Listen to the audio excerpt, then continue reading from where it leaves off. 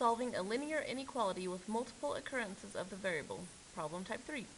Solve the inequality for v. 2 minus 7 halves v is greater than or equal to 9 halves subtract 5/8 v. Simplify your answer as much as possible. Alright, so we have this inequality, and we're going to treat it mostly like an equation. So first we want to get rid of all of our fractions. So we are looking for a common denominator, and we know that 8 is a multiple of 2 times 4, so we don't need to worry about these 2's because that's already part of 8. So we're just going to multiply everything in the whole equation by 8. Each term by 8. So we're going to multiply 8 times 2. That gives us 16. 8 times negative 7.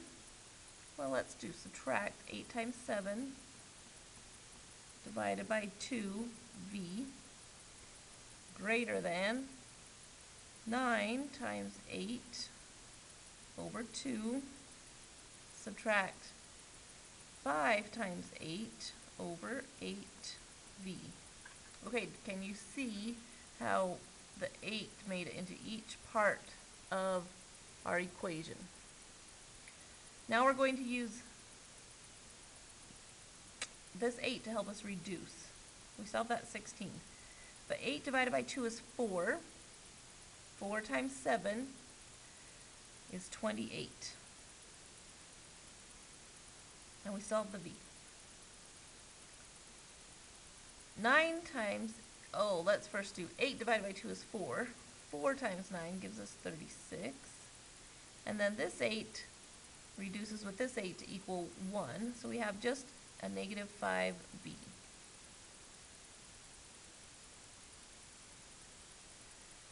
Okay, so now we want to have our v's be together and our numbers be together. So let's add 28v to both sides.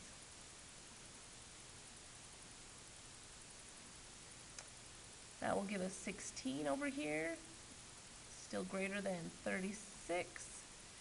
Now a minus 5 plus 28 gives us 23 v's. Now we need to get this 36 over here with a 16. So we'll subtract 36 from both sides.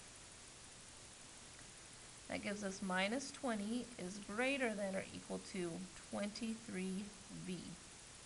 Now that v is still not by itself, so it's being multiplied by 23, so we want to divide by 23 to get rid of it.